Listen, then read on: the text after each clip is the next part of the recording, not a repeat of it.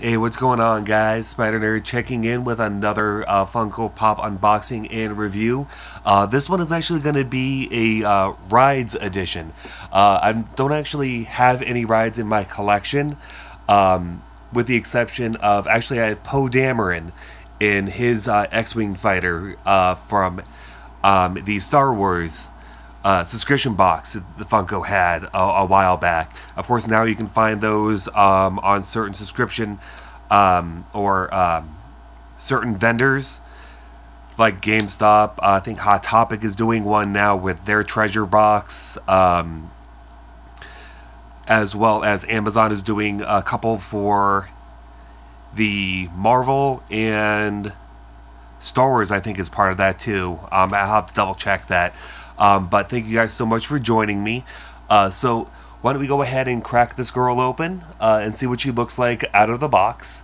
For those of you just checking in, I would love to go ahead and have you hit that like button if you like what you see.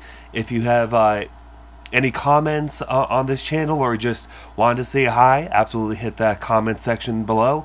But this is actually from the Incredibles 2 movie that just came out about a month ago. So, for those of you who haven't seen the movie yet, I'm so sorry about the spoilers. But, well, that's pretty cool.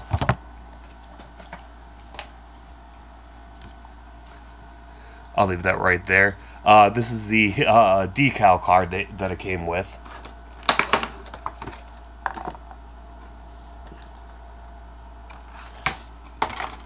Meh, on the ground it goes.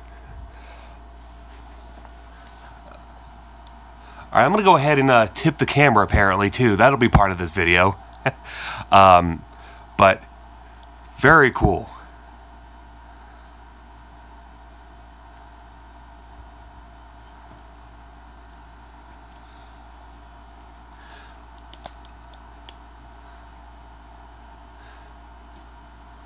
Very nice design. You actually get to see the cycle itself right there. Let me go ahead and see if it'll focus in on the wheel, as well as the Elastigirl symbol there. Now this isn't a bobblehead. I was actually thinking it was going to be a bobblehead, but I think it's because of the fact that it's so, like, it's so unique that it can't possibly succeed as a bobblehead. But very cool. I love the design.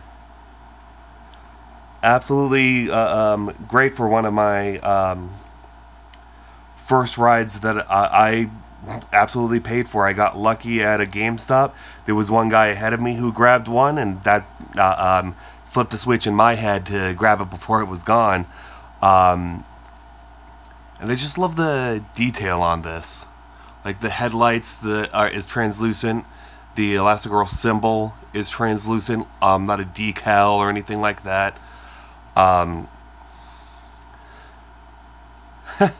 And there she is. So that'll be it for me.